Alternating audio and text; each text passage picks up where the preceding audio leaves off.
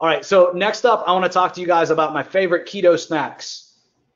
My favorite keto snacks. And so I guess I'll walk over and grab them. So let's talk about my favorite keto snacks. All right, let's see how many keto snacks we got here. And guys, these are like, no joke, the best of the best of the best. This is me being on keto for like a year plus, right? And me keeping all my favorites, I keep them in stock. And to be frank, like guys, I may have one of these keto snacks like every other day. But especially the sweet stuff, I try to limit, okay? Because the sweet stuff can kind of interfere with you wanting sweet things all the time. And it's kind of a slippery slope, right? So should you be eating all of this stuff multiple times a day or, every single day? No. But are these good substitutes for a lot of food, and are these good kind of snacks or desserts? 100%. So first and foremost, you guys see what I'm drinking here. This is Gatorade Zero. So great alternative drink. Still not the best in terms of sweeteners in here. They still got sucrose in here, which I'm not a fan of. But at the end of the day, all that I really drink anymore is water, coffee, regular coffee, espresso, unsweet tea, and then Gatorade. So Gatorade's like my one guilty pleasure. And then I guess the other drink would be, there's a company called Zevia that makes sodas that are made out of stevia, which is like keto approved. So this is one here that Usman just brought me. This is a root beer soda essentially. I'm not a huge fan of these. Like I like them every once in a while. They come in clutch when I'm having like a bad craving or something. But the Gatorade's definitely like every other day I'm down in a Gatorade. All right, so in no particular order, I'll run you guys through the snacks. So Quest makes these chips, okay, and they're called protein chips. And this is my favorite by far. So this is the nacho cheese. The other flavors are okay. I think this one's the best though by far. So just being open and honest with you guys, one of the hardest things on keto is there's not a lot of foods that have crunch. So there's not a lot of foods that have crunch, right? So you're eating like a lot of meats and proteins and things like that, right? You're eating like fats, so they're kind of soft. And so there's not a lot of crunchy stuff. So a lot of the like keto hacks or things that I'll do, I'm trying to turn things crispy or crunchy, right? Like I talked about the air fryer earlier, right? Because they give me that crunch. So next up is beef sticks. Right? Beef sticks are awesome. The big thing that you want to watch out for is you don't want to get like the main brands because they're sticking all kinds of byproducts in it because they're trying to get them to last on the shelf like of gas stations for years, right? And convenience stores for years. So you got to be careful.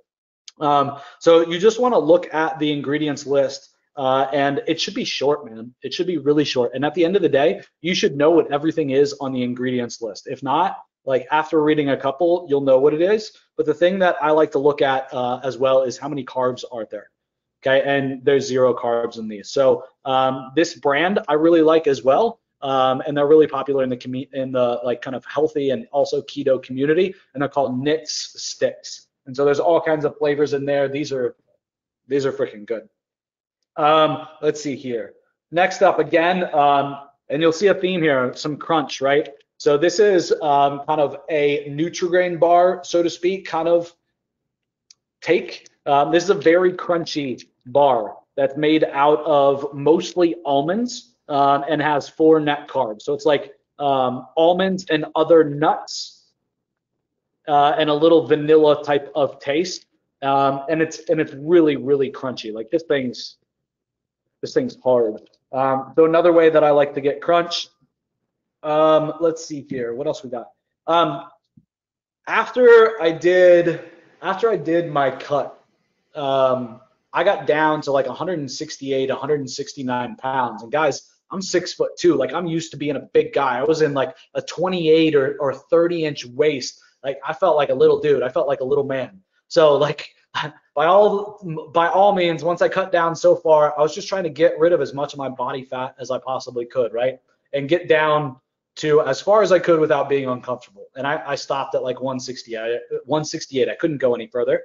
Then I went into kind of maintenance phase. And then I kept that for a while, and then I came out the other side and started bulking. And so just gradually, like I started to slip my calories down over time. And just guys, like I was dropping my calories by like 50 to 100 calories a week, just really, really slow. Okay, so I'm constantly giving my body just a little bit of leverage, right, to keep burning the fat off instead of, this huge drop in calories, which I would never advise. But when I was bulking, I found that like I just wasn't used to eating that much food anymore. Like it was hard for me to get all the food in. So if you find that that's the case, or you need a solution for food on the go, this is called a keto brick, and you guys can Google these. This is like a meal replacement bar. It's like a brick like this big, and folks, there's 1,000 calories in this brick that's like this big. Okay, so this is a good way to get in a lot of calories quickly. One of the newest, I would say actually the newest addition to my stacks or my big list of things here at the office, my stash, so to speak, is these, right? So these high key mini cookies, and again, these are like guilty pleasures. I try not to get into these very often because I will quite literally eat the whole bag. And again, these are made out of almond flour. They're gluten-free and made with coconut oil and collagen. So they're really tasty, but they're not really terribly bad for you either. So I said I was going to keep it to 5, but we'll do some more. This brand, No, makes a really good cookie as well, since we're talking about cookies. Chocolate chip's my favorite. Not too much of a fan of the peanut butter, but I got it to try it. There's another company called Fat Snacks that makes a chocolate chip cookie that's really good as well. And I would say probably like one of my biggest guilty pleasures that I use a lot, like something that I lean on quite a bit, are these F-bombs. Yeah, F-bombs. And so this is nut butter. So this is macadamia nut butter and chocolate with coconut. And so, folks, these taste so good. Like this is like peanut butter on crack, right?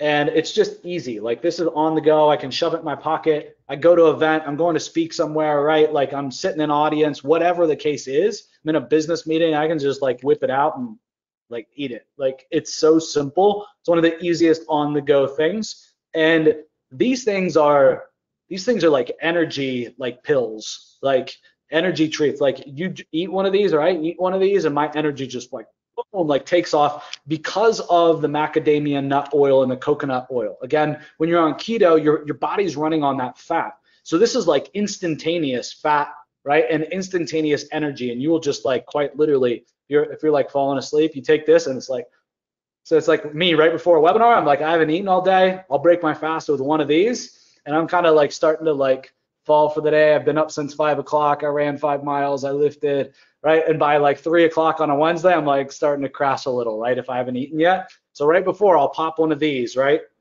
And I will quite literally just like blast off with energy. So those are kind of my big go-to keto snacks.